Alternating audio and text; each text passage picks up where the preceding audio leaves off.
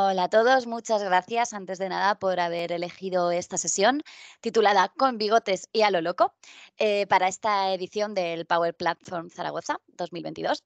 Así que bueno, muchas gracias Cloud Riders o aquellas personas que están dentro de la organización y que se curran este tipo de eventos. Mi nombre es Paula García Esteban, actualmente soy Head of Product Strategy en Bernetech, que viene a ser manager de estrategia de producto o similar. Y aparte de eso, pues bueno, me clasifico o, bueno, dentro de lo que cuesta, ¿no? Muchas veces hacer una pequeña descripción de una bio, a mí personalmente me cuesta bastante. Pues bueno, tengo ahí puesto en Twitter en concreto que soy Woman in Tech o Woman for Technical Talks, que bueno, saludo a si hay alguna mujer de charlas técnicas por aquí presente. Y aparte, Data Lover Manchega. Lo de Manchega, pues aquí cobra sentido decirlo, así que porque, bueno, de alguna manera, gracias por acogerme, ¿no? Yo soy de Albacete, descendiente también de Cuenca, así que, bueno, me siento muy manchega.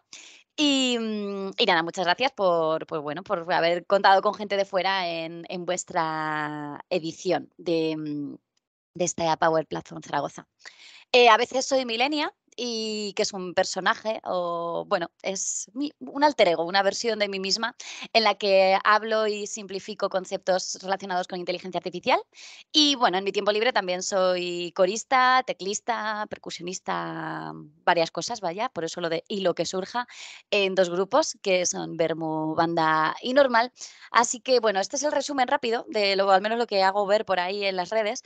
Pero en definitiva, creo que lo que aporto dentro de la comunidad técnica es esa parte, digamos, más de conexión entre dos mundos, ¿no? Entre las personas y las empresas con esa obtención de valor de los datos y con esas también necesidades de negocio y toda la parte de tecnología, porque a veces es un eslabón que cuesta, ¿no? Y en concreto esta sesión, con bigotes y a lo loco, ahora os voy a contar el porqué de este título y el porqué de esta sesión, pero bueno, el objetivo principal es, pues bueno, apoyar en esa interpretación de gráficos y en que seamos capaces de transmitir desde el lado técnico ese significado a los usuarios de negocio, porque bueno, los datos por sí mismos, pues dicen, pero es necesaria sí o sí esa interpretación para conseguir significado y conseguir que los datos que tenemos ahí enfrente o los visuales que tenemos ahí enfrente, pues realmente nos aporten algo, ¿no? Si no, pues muy bonitos quedan en la pantalla, ¿no? Pero que sin esa interpretación,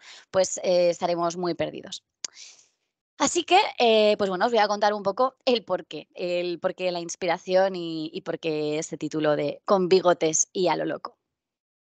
Bueno, no sé si conocéis algo relacionado con los bigotes, pero lo que no sé si conocéis es una película que se llama Con faldas y a lo loco, ¿vale? Que tiene poco que ver, pero bueno, me hizo gracia y me sonaba un poquito esa expresión y estuve investigando y resulta que es una película, o sea, me vais a matar por coger el nombre de una película, ¿no? O inspirarme un poco para traérmelo a un tema de charla y ahora confesaros de que no he visto la película. La quiero ver, que conste, ¿vale?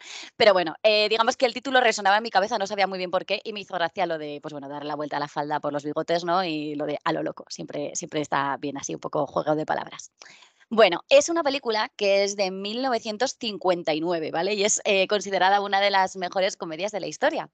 Situaros, Estados Unidos, años 60, y son, bueno, gays travestis, ¿vale? Y Marilyn Monroe en la América de la ley seca, bueno, fue censurada, ¿vale? Y fue clasificada como película pornográfica ya por esos años. Y bueno, pues eso, yo creo que es una peli que puede ser bastante interesante. Bueno, he chequeado un poquito así por la historia y tal, y la verdad es que también me hace bastante gracia, así que espero poder sacar tiempo dentro de poquito y poder verla.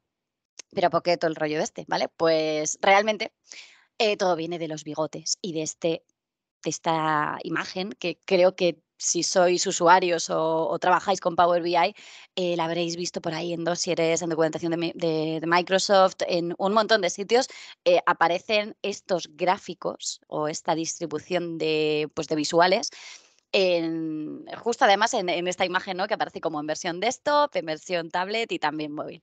Y es que ahí, dentro de estos visuales, hay uno en concreto que me parece como muy atractivo visualmente, pero estoy convencida de que no es tan fácil su interpretación. Entonces, como que A veces creo que podemos pecar de utilizar cosas bonitas cuando realmente puede ser como un poco complicado que lo que representan sea interpretado. Y me refiero precisamente, pues, a este gráfico de violín, como se llama, ¿no? Que realmente es como la evolución del box plot, del típico gráfico de bigotes, ¿vale? Que por eso lo de bigotes y a lo loco, y que, pues eso, no es tan sencillo porque nos habla de cuestiones estadísticas y a pesar de que es muy bonito, ¿vale? A mí me resulta muy bonito, creo que no siempre es sencilla la interpretación. Así que esta sesión va precisamente de eso, de entender qué se representa y, bueno, intentan también ver con Power BI cómo podemos utilizar este tipo de gráficos. Así que vamos con, o sea, centrando el tema, al final en esta sesión vamos a hablar de ese box plot, ¿vale? Conocido como gráfico de bigotes. Y bueno, y esa ha sido como la parte de la inspiración, ¿no? Un poco por el título, un poco por esa necesidad que creo que está presente y que es un gráfico que a veces aparece por ahí y que yo creo que mucha gente no la entiende del todo. De hecho, es uno de los gráficos que a mí me cuesta centrarme y decir, a ver, esto era de esta manera, lo otro que me representa este lado, el otro. O sea, es como que me requiere cierto esfuerzo mental y que una persona que no esté familiarizada con este gráfico en su día a día o que directamente el tema de la analítica le chirríe un poquito, pues le puede costar bastante. Así que de esto va la sesión, pero también, pues bueno, me ha inspirado para hacer esta propuesta bueno, estos son dos burbujitas que de vez en cuando utilizo dentro de las sesiones de la comunidad, el cómo son mis datos, ¿vale? Actualmente se habla bastante de todo lo que tiene que ver con interpretación de modelos de machine learning, ¿vale? Pero nos preguntamos realmente cómo son mis datos, los que tengo. Pues bueno, a veces sí, pero otras no tanto, ¿no? La muestra que tengo es representativa de la realidad. ¿Hasta qué punto es representativa de la realidad? ¿Puedo estar introduciendo sesgos desde el dataset de origen? Bueno, tanto cuanto lo analizo para otro tipo de análisis estadístico, como cuando estoy haciendo proyectos de machine learning, de analítica predictiva, estoy ya arrastrando cosas, pues tenemos que utilizar o tenemos a disposición herramientas estadísticas que ya nos permiten entender bastante mejor cómo son esos datos. Y entre ellos, pues está este boxplot. Así que vamos al lío, ¿vale? Bueno, como os decía, estadística, ¿vale? Vamos a hablar de números que nos ayudan a entender mejor o a resumir cómo son esos datos que tenemos delante, ¿vale? Son como la versión que explica cómo es el dato, de los datos, ¿no? O sea, es como quiero al menos trasladar el mensaje de la estadística porque es algo que, pues, que chirría y que a alguien no familiarizado con los números, pues que da un poquito de pereza, ¿no? Al final la estadística es lo que nos permite analizar y entender mediante números cómo son esos dataset, cómo son esos datos que tenemos. Y entre ellos, pues yo qué sé, podemos hablar de frecuencia, podemos hablar de media, podemos hablar de mediana. Todos estos conceptos van a ir apareciendo por aquí, pero explicados creo que de manera bastante sencilla, por ese carácter divulgativo que considero que tienen que tener estas charlas. Así que, bueno, vamos al lío, pero que no salten ya chiribitas de los ojos, ¿vale? Vamos a ir poquito a poco para que de verdad entendamos bien qué es un boxplot y para qué sirven estos diagramas de cajas. Bien, como os decía, es un gráfico estadístico que se utiliza para analizar la dispersión de datos, ¿vale? Nos va a ayudar a entender cómo es la distribución de los datos que tenemos, pues eso, dentro de nuestra base de datos, dentro de nuestro dataset, ¿vale? Se emplea en estadística descriptiva, en análisis de datos, en detección de valores atípicos y muestran precisamente esas características estadísticas. Esto, bueno, lo vamos a ver ahora a continuación en Power BI, pero bueno, nosotros nos podemos poner a calcular con Power BI la media, la mediana, podemos hacer una serie de cosas, ¿no? Bueno, pues con nuestro código. Pero si utilizamos estos gráficos, ya directamente nos van a mostrar esas características estadísticas. O sea que a veces hasta nos podemos evitar esa formulita de DAX, ¿vale? En definitiva, nos ayuda, como os decía, a entender cómo se comportan esos datos y cómo es esa distribución. Vale, yendo a lo más básico, básico de todo, que es Boxplot. Pues al final es una caja con bigotes, que por eso es conocido como gráfico de bigotes. Los bigotes son como las barritas que están a los laterales, que digamos que es como todo lo que abarca ese gráfico, ¿no? Como los límites que conceptualmente abarcan esa distribución, podemos decir. Y tenemos eso, pues una caja con una rayita, que veremos qué significado tiene esa rayita, y sus bigotes en los laterales. Vale. Vamos a ir complicando un poquito estas diapositivas, ¿vale? Para que entendamos bien qué es todo lo que tenemos en un Boxplot, que como os digo, no es poco y nos puede dar mucha información interesante. Bueno, bueno, os pongo aquí la referencia. Encontré un artículo preparando esta charla precisamente con una introducción a los boxplot y cómo interpretarlos, que me parece bastante interesante. Está en inglés, está en el blog de Medium, así que bueno, está enlazado aquí en estas diapositivas que compartiré para que luego la tengáis por si queréis profundizar un poquito más. Pero bueno, he utilizado como el chasis de cómo lo explican ellos, al menos el gráfico, porque me parece muy interesante cómo lo plantean, ¿vale? Entonces, antes de nada, estamos hablando de datos y de cómo es esa distribución, ¿vale? Pues tenemos una serie de datos. Una serie de datos distribuidos en el eje horizontal y tenemos marcada esa caja que veíamos antes con sus dos bigotes, ¿vale? De hecho, vemos que hay un bigote, sí, whisker, es bigote en inglés, tenemos el bigote inferior y el bigote superior. Bien. ¿Qué tenemos? Bueno, como hemos dicho antes, tenemos esos datos, ¿no? Esas observaciones que os marco aquí, atentos a la animación, ¿vale? Se han puesto en naranjita, ¿vale? Ahí tenemos las observation. ¿Qué son esos datos? Esos datos no son todos los datos representados, sino digamos que es como la coocurrencia de esos valores dentro de esos datos. ¿Por qué coocurrencia? O, ¿por qué digamos que no es tan distribuidos de manera homogénea en todo lo que serían los bigotes? Pues precisamente esto tiene que ver con los cuartiles, ¿vale? La caja está situada entre el primer cuartil y el tercer cuartil. Pero, ¿qué es esto de los cuartiles? ¿Vale? Vamos, como os digo, vamos a ir poquito a poco desgranando todo lo que tenemos ahí. Bueno, aquí vemos que están situados y vemos también el concepto de intercuartile range, o sea, el rango que hay entre cuartiles, en este caso entre el primero y el tercero, que nos da como el ancho total que tiene la caja. Pero, como os digo, damos un paso atrás. ¿Qué es un percentil? ¿Qué es un cuartil? ¿Qué es la de la media? La media y la mediana. De hecho, quería poner aquí la mediana, pero he puesto la media. Vale. Con este ejemplo que, de nuevo, he cogido por ahí, de este artículo que me parecía bastante intuitivo y sencillo para explicar estos conceptos. Vale, ejemplo. Imaginemos que eres el cuarto más alto en un grupo de 20. Vemos que están pintados todos los muñequitos de nuestros colorines, ¿vale? Y que you, o sea, ese icono azul clarito, pues está ahí representado. Dentro de esa ordenación, de menos a más, tú perteneces al octavo percentil porque dentro de ese 100%, digamos que tú estás justo en lo que pasa del 80 al 81 al 80 y superior, ¿vale? Pues, digamos que es una forma muy sencilla de entender qué es un percentil, que es dónde te sitúas tú en caso de que existiera una ordenación dentro de una muestra completa y, pues, según el porcentaje que ocupes, vas a ocupar el percentil 80, el percentil 3, percentil 7 en porcentaje. Pues tenemos 10 posibilidades de encajar en alguno de ellos, ¿no? De hecho, bueno, percentil, yo es una cosa que oía desde pequeña, porque una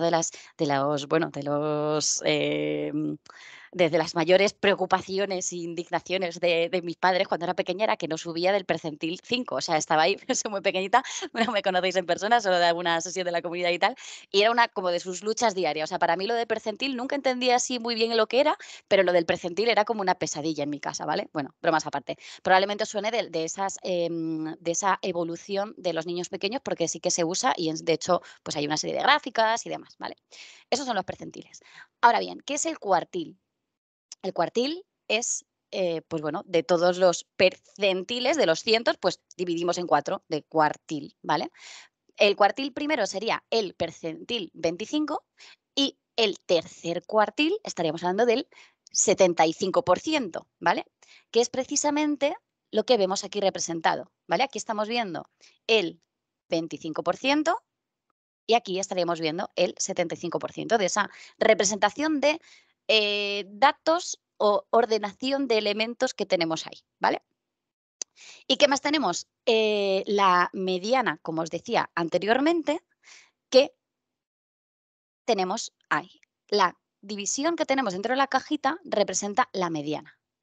Y esa mediana, ojo, porque esto también es un poco traicionero, que en inglés es median y se puede confundir con la media, ¿vale? La media no es la mediana, la media es el valor medio que cogen pues todas las alturas, el valor medio que tuvieran todas esas personas ordenadas sería la media, si sumamos todos los que hay y hacemos la división por el número total, y la mediana es el punto central de todos los datos y los ordenamos de mayor a menor, ¿vale?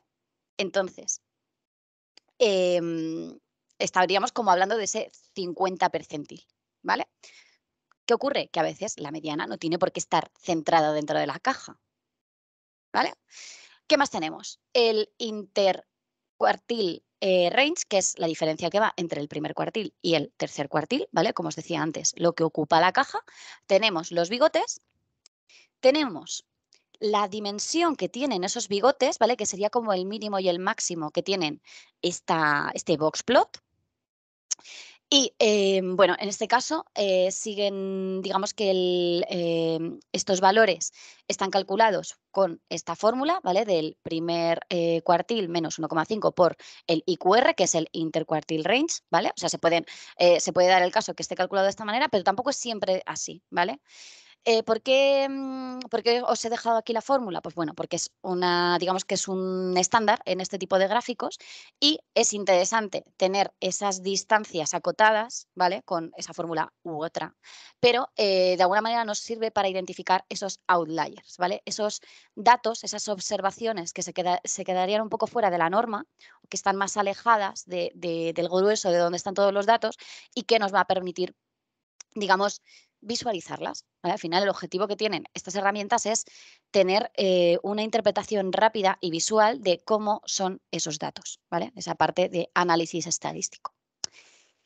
Bien, pasamos al siguiente punto.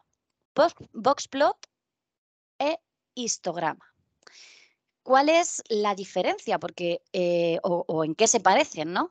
Porque también son, bueno, los histogramas también son frecuentemente utilizados. De hecho, dentro del hacer un Machine Learning Studio, creo que se llama, aparece cuando subes los datasets, trabajas con esto, aparecen este tipo de gráficos de distribución que nos cuentan pues todas estas características de dónde está la media, la mediana, todas estas cosas. Y digamos que se parecen, pero tienen sus cositas, ¿vale? Sus diferencias. Entonces, lo que he hecho aquí ha sido poner un gráfico, el de arriba es el histograma y el de abajo es un boxplot, nuestro gráfico de bigotes que estábamos viendo anteriormente, donde además vemos que en el gráfico de bigotes pues tenemos esos outliers, ¿no? Tenemos esos puntitos que están como al acabar en esta parte de aquí, ¿vale? Tenemos esos puntitos que sí que, digamos, nos muestran que están fuera de esos bigotes que teníamos distribuidos. Como os decía, también nos muestra la distribución. Pero, ¿qué más nos muestra? El boxplot en la parte inferior, digamos que la parte, lo que es el alto del gráfico, el alto de la caja, no nos está dando información. Lo estamos analizando todo simplemente en la dimensión horizontal, ¿no? Con ese grueso de la caja, esos bigotes, pero digamos que el eje Y, el eje en vertical, pues no nos está aportando información.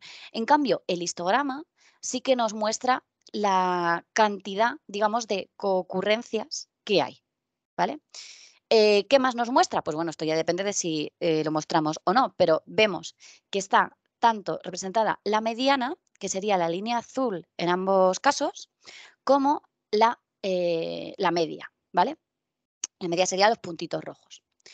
Aquí vemos, pues bueno, cuestiones como la desviación o la asimetría de esa distribución que tenemos en el histograma superior. Vemos que hay muchos más datos o hay más, digamos, concurrencia de valores que toman los datos en esta parte de aquí que en esta y que además, pues bueno, nos representa en este caso la curva, ¿vale? Con la que vemos cómo van decayendo las concurrencias. En este caso, pues menos del 0, pongámosle 0,1 o 0,2 por aquí, en este lado, pues no tenemos datos, ¿vale? Sin embargo, vemos como esta curva, la pendiente, tiende mucho más despacito hacia el 0, ¿vale? ¿Qué ocurre? Que estos datos de aquí de la cola final, digamos, lo que interpreta el boxplot es que son outliers, como que ya los deja fuera porque realmente el volumen que ocupan, la cantidad de datos que tienen ese número es muy poquita. Entonces, para el boxplot ya es como que lo deja fuera. Pero si os dais cuenta, nos muestra también la mediana, la media, nos centra, digamos, pues el grueso de los datos y ya nos da unas, bueno, pistas no, nos da bastante información de cómo está compuesto este dataset, ¿vale? ¿Qué más cosas tenemos que tener en cuenta dentro de estas distribuciones? Pues lo que se conoce como el skewness o asimetría de la distribución, ¿vale? Son como, este skewness nos da la tendencia de la simetría. ¿Y qué nos dice esto? Que si es positiva, es decir, se me va a la derecha, la media es más alta que la mediana. Y si es negativa, es decir, se nos va hacia la izquierda, la mediana es más alta que la media. Espero no estarme liando porque estas cosas de verdad que me cuesta reflexionarlas, pero vamos aquí, ¿vale? Vamos aquí de nuevo. Como veis, sobre todo se ve muy bien y de manera muy gráfica en la parte central, ¿vale? Cuando vemos que la distribución está hacia un lado, vemos como la media, que serían los puntitos rojos, está centrado y en este caso se encuentra a la izquierda, y sin embargo la mediana está en el azul, y que cuando es una distribución, digamos que es más simétrica, pues casi coinciden los dos ejes de la media y la mediana, ¿vale? Al igual que pues lo que os comentaba anteriormente de los outliers, que estaríamos aquí en este lado, ¿vale? En estos outliers vemos como ya pues casi no existe representación en la parte del histograma inferior. Aquí, como os decía, que nos estaba señalando, tenemos centrados tanto la media como la mediana, ¿vale? Porque vemos esa simetría en la distribución de los datos. De hecho, aquí los outliers, pues vemos que en el boxplot se representan o nos aparecen tanto en un lado como en el otro. Y por último, este último, que es justo el ejemplo que estábamos viendo anteriormente, tenemos aquí más volumen, los outliers nos aparecen aquí y de nuevo vemos cómo, digamos, se invierte respecto a la simetría anterior, la media y la mediana, ¿vale? Os he puesto tal cual estaba el gráfico de antes aquí arriba, ¿vale? Con todo el grosor que teníamos anteriormente, pero precisamente para que veáis cómo en este tipo de gráficos, en el boxplot, solo estamos utilizando la información que viene dentro del eje X y el eje Y, pues no lo vemos. No obstante, esto no quiere decir que no le podamos dar la vuelta al boxplot y ponerlo en vertical, ¿vale? Que ahora precisamente es lo que vamos a ver dentro de la demo.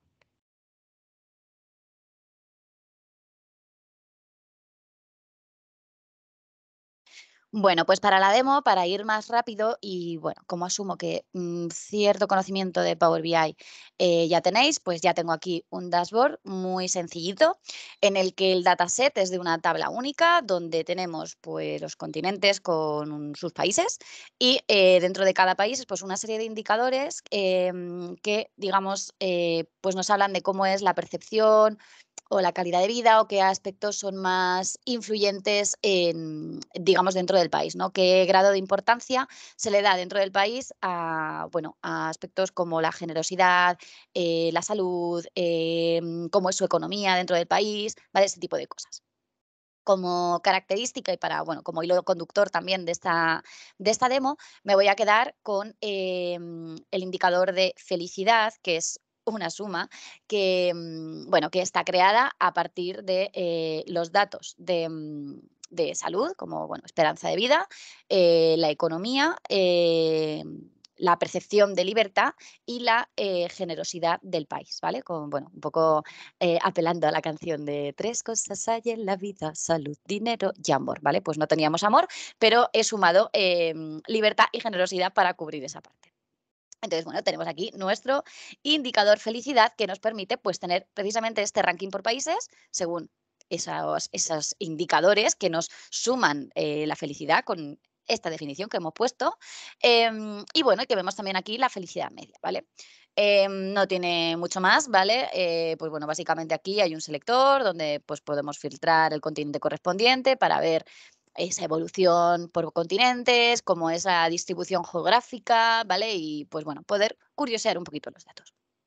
Pero como queremos centrar esto en entender qué nos aporta un boxplot y bueno, y tener ese grado de conocimiento un poco más avanzado, ¿no? O en profundidad de cómo es esa esos datos, ¿no? Todas esas observaciones que tenemos detrás de un dato, pues vamos a pasar a esta vista donde pues no me he currado nada aspectos gráficos, más allá de mantener aquí este selector y tener estos gráficos de columnas, primero con el ranking de continentes según la media, según la media de ese nivel de satisfacción, felicidad, ¿vale? Esa métrica definida. Y podemos decir, bueno, va, esto en realidad pues puedes trabajar un poquito más y obtener algo más de información sin tampoco demasiada complicación, ¿no? O sea, al final, si nos venimos a un gráfico de columnas agrupadas, pues puedes poner el promedio de felicidad y tener esa media, pero también tener esa mediana, ¿vale? Simplemente arrastrando el mismo campo y dándole a ver la mediana. Incluso también podríamos añadir la desviación estándar en, ¿dónde estaría? Vale, aquí, ¿vale? Em, ¿Vale? Podemos añadir y ya entender un poco mejor cómo sería esa, digamos, distribución de muestras que tenemos dentro de cada uno de los países que conforman un país, ¿vale?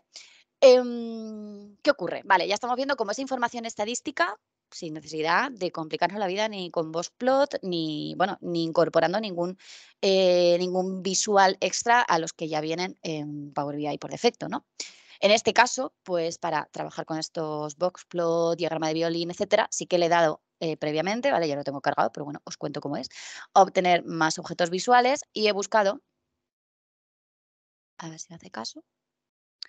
Bueno, he buscado diferentes opciones, he probado algunos, ¿vale? Y en concreto, para los boxplot he utilizado ¿vale? Pero os digo directamente los que tengo incorporados y así no dedicamos demasiado tiempo a esto porque creo que no aporta demasiado valor. El de boxplot que voy a utilizar es Box and Whisker by MAQ Software, ¿vale? Y luego también tengo incorporado el Violin Plot 1.3.0 y el histogram 2.1.1, ¿vale? Bueno, al lío, como os decía, podemos ver información estadística con pues unas columnas y ya está. Sí, totalmente. Y aquí os lo demuestro. Pero ¿cómo es más difícil, o sea, cómo es más, digamos, fácil interpretar visualmente esta información? Pues vamos a ver qué nos aporta este boxplot, ¿no? O cualquier otro que cojamos. Vamos a configurarlo y para ello, pues vamos a poner en el eje nuestro indicador felicidad. Vamos a poner en nuestra categoría 1, en este caso, este visual en concreto permite incluso trabajar con dos ejes, pero no vamos a rizar tanto el rizo porque, bueno, ya creo que con esto será suficiente para mostrar lo que os quiero mostrar. Y bueno, y fijaros la diferencia, ¿vale? Aquí, por ejemplo, sobre todo cuestiones como la desviación estándar. Bueno, voy a hacer una cosa antes que es, como, bueno, no sé si os habéis dado cuenta, pero digamos que aquí lo está ordenando de menos a más, ¿vale? Y en base a la mediana, si no me equivoco, y aquí está puesto de más a menos, ¿vale? Entonces, pues para que sea visualmente más fácil esa comparativa, lo voy a poner de manera descendente, ¿vale? Y así, pues bueno, tenemos Oceanía, Europa, bla, bla, bla, ¿vale? Bueno, Asia y América nos los invierte, pero vamos a asumir que están ok para no entretenernos mucho. Bueno, como veis, aquí en Oceanía vemos que, bueno, que la cajita, pues es muy pequeña. De hecho, es que, bueno, en este caso yo me lo sé porque conozco el dataset, pero, y bueno, y con un poco de cultura general sobre geografía, pues en Oceanía no tenemos muchos países, ¿vale? ¿Qué ocurre? Que, vale, la desviación estándar sabemos que es poquita.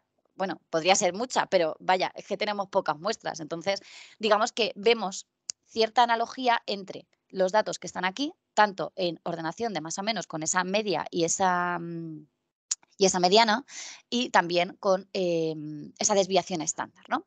Pero además de ver ese valor medio, que en este caso nos lo pone dentro de la bolita, vemos aquí min 329, min 2.68, aquí me está dejando mal, pero bueno, asumimos que es una cuestión de redondeo. ¿Vale? 233 Asia, América 237, ¿vale? O sea, vemos esa información, pero además, si nos situamos encima de la cajita, fijaros todo lo demás que nos muestra, ¿vale? La media, cuál es el punto de, o sea, dónde se sitúa el primer cuartil, la mediana, el cuartil 3, el máximo, el mínimo, el IQR, esa diferencia, esa distancia de intercuartiles, ¿vale? Dónde llega el bigote superior, el inferior, nos da mucha más información que lo que vemos aquí. Claro, nivel de interpretación de esto, pues a más información, más difícil es quizá de interpretar, pero con el tooltip, pues la vida se nos hace bastante más sencilla, ¿no? Estaréis conmigo en eso. Y además vemos también, pues bueno, dónde quedan estas bolitas representadas, ¿vale? En cuanto a la definición que veíamos anteriormente de los bigotes, además, y en concreto este visual, otros que he probado no aparece o sea, no aparece. Podemos seleccionar si queremos, bueno, diferentes definiciones para el cálculo de esa distancia intercuartil, ¿vale? Si recordáis lo que hemos dicho, pues en el momento que el bigote, digamos, está definido o acotado, pues puede que muestras se queden fuera, que son los que podríamos identificar como outliers, ¿vale? Entonces, bueno, que lo tengáis en cuenta. Además, tenemos aquí un montón de opciones para, digamos, juguetear, ¿vale? Como os comentaba también, aquí la información la vemos solo, digamos, en el eje vertical. Antes en las diapositivas lo estábamos viendo en horizontal, pero digamos que aquí el grosor, pues no nos aporta información, ¿no? Sino que, bueno, pues se extiende y tal, pero digamos que el ancho de la columna no nos está aportando información, lo que nos aporta información es el eje longitudinal, ¿vale? Y ahora vamos a hacer lo mismo, pero con el violín, que se parece bastante, de hecho, visualmente es como más chulo, o al menos, pues bueno, suele aparecer en esas imágenes típicas de Microsoft, ¿no? De cuando hablan de Power BI y tal, siempre aparece por ahí algún violín, que son muy resultones, o al menos a mí me lo parece. Y vamos de nuevo bueno, a configurar, ¿no? Ponemos el sampling, ponemos el measure data, ¿vale? Y luego, por último, la categoría, que es lo que, pues bueno, nos sirve para ver esa información. De nuevo, los ordena de manera contraria a como lo queremos ver de manera descendente. De nuevo, también Asia y América, pues nos lo ha invertido, pero bueno, vamos a comparar, digamos, de manera lateral, ¿no? ¿Qué diferencias percibimos o qué similitudes percibimos? Pues básicamente, o sea, si nos paramos encima de lo que sería la cajita, porque esto en realidad es como esa figura extra que añaden a un boxplot, o sea, tampoco es conceptualmente tan diferente, sí que gráficamente pues tiene esas formitas que nos demuestra cómo se van distribuyendo esos datos, ¿no? Pero bueno, como veis, pues nos muestra el máximo, el mínimo, la mediana, la media, la desviación estándar, el total de samples que tenemos, ¿vale? Aquí, pues, Europa, lo mismo, Y la forma que tiene de mostrarnos esos datos que se quedan como fuera del bigote, de lo que aquí tenemos como más definido con ese IQR que hemos marcado, además, cómo lo queríamos calcular, pues en este caso, si nos vamos a América, este outlier, lo que sucede es que aquí es como que le sale otra barriguita, ¿no? Al dato. Igual que aquí. Aquí tenemos que está, bueno, próximo al bigote, ¿vale? No está del todo fuera, pero no está centrado en lo que sería el bigote, así que también lo podríamos considerar un outlier y pues le sale esta barriguita, ¿vale? Entonces, mejor, peor, uno, otro, pues el que más guste. Gráficamente yo creo que es más bonito o elegante y además con la característica de que, a ver, ¿dónde era esto? Vale, que podemos modificar como la resolución de ese histograma, ¿no? Y además, pues bueno, poner que sea gaussiano, ¿vale? Cambiar un poco y modificar, a ver, que le quite el high. Vale, así es como se nota las diferentes opciones. Para esto, bueno, pues para entrar en un nivel de profundidad de conocimiento estadístico muy elevado es, pues bueno, ya lo que nos queramos aquí detener, ¿no? O incluso pues añadir detalles al tooltip o lo que nos interese, ¿vale? Pero fijaros la diferencia de información que estamos proporcionando y al mismo tiempo pues bueno, pensar en que con una explicación relativamente sencilla y a alto nivel, como la que os estoy dando yo, pues ya permite tener una visión más clara de cómo son esos datos, ¿vale?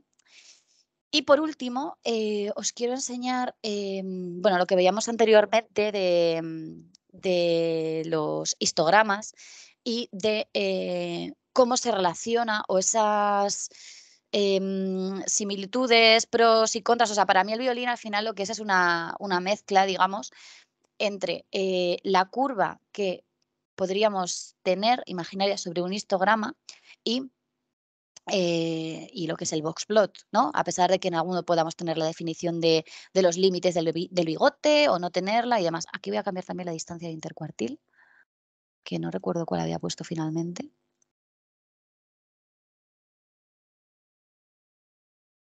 Bueno, por ejemplo, para que, bueno, se vean como estos datos que se quedan como más fuera, ¿no?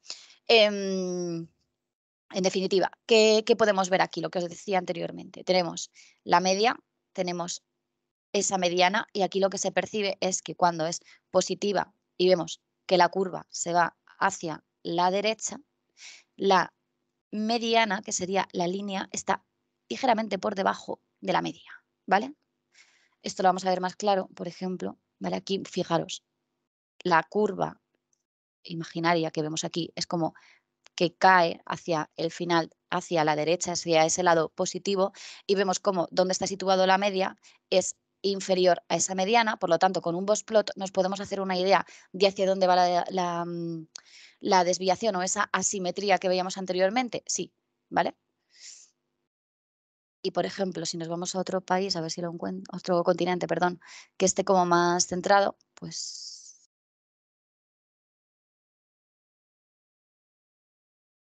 mira, aquí estoy poniendo todos. Bueno, en este caso que vemos que la distribución no es del todo simétrica, pero bueno, más o menos, digamos que no tienen una pendiente tan marcada, son prácticamente coincidentes la media con la mediana de los datos que tenemos.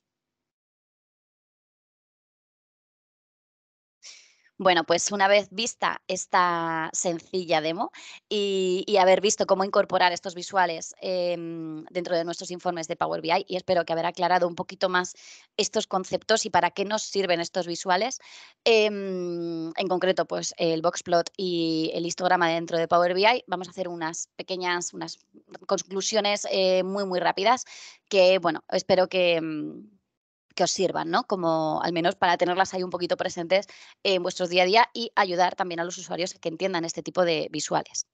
Lo primero es que estos visuales nos sirven para conocer cómo son los datos, entender cómo son desde un punto de vista estadístico en general y sobre todo antes de crear un modelo de machine learning porque nos puede ayudar a evitar sesgos, ese conocimiento extra de cómo es el dato, pues ya ahí podemos ver comportamientos anómalos o comportamientos inesperados, incluso detectar errores con esos outliers que bueno, que al final nos vayan a condicionar cómo va a actuar ese modelo. Bueno, esa parte de, bueno, utilizarlo directamente para identificar outliers y errores, ¿vale? Porque está el clustering, está la detección anómala como modelos de machine learning, pero bueno, podemos tirar de otro tipo de herramientas. Diría que en algunos casos, bueno, más sencillas, más básicas, pero también más rápidas, ¿no? O sea, al final tenemos que encontrar siempre el compromiso y para hacer un chequeo rápido, pues estos dos visuales ya nos pueden dar información, creo que bastante interesante. Y por último, pues invitaros a aprovechar nuestra capacidad humana visual para entender los datos, que, bueno, como hay personas que tienen más predisposición a entender un tipo de información u otro. Entonces, si a la hora de comunicarnos detectamos que hay personas que tienen mucha capacidad visual, pues trabajar un poquito más todos estos valores y, bueno, más que los valores, trabajar con este tipo de visuales pues puede ayudar a que encontremos ese lenguaje común y a trasladar algunos conceptos que sean, bueno, que sean necesarios, ¿no? Para el proyecto en el que estemos trabajando. Y bueno, un poquito más por mi parte, para terminar pues con bigotes, os da las gracias este gatito simpático y bueno, que para cualquier cosa podéis contactarme por LinkedIn, soy Paula García Esteban, o por Twitter, como veíais anteriormente, en Paula _G _Esteban. Muchas gracias.